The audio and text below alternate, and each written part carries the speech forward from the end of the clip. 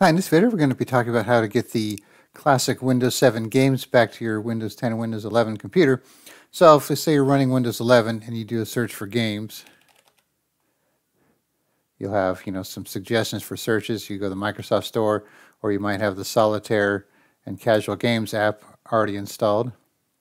Then if you open that, you'll have various games here: Casual Games, Solitaire, Klondike Spider, so on.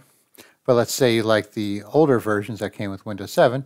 You could easily install those and then actually run them side by side if you want. So to do that, you just need to download the free Windows 7 games for Windows 11 or 10 or 8 and then install it. I'll put a link in the description for that. So it's a zip file. Then once you extract it, you just run the executable and install it like any other program.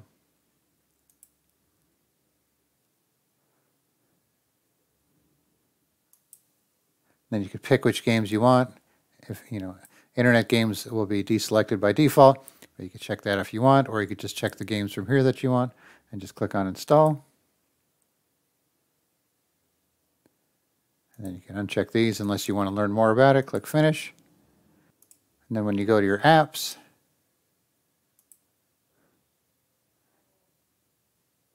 you'll have this games folder, and then in here you have all the default games like good old Minesweeper.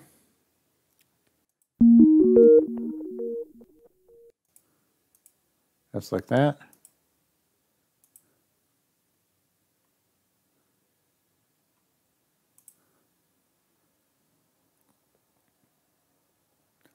And then good old-fashioned Solitaire. Just like that. Okay, so you just have to download it, install it. Like I said, it's free. Then you'll have all your classic Windows 7 style games back and play to your heart's content. All right, thanks for watching, and be sure to subscribe.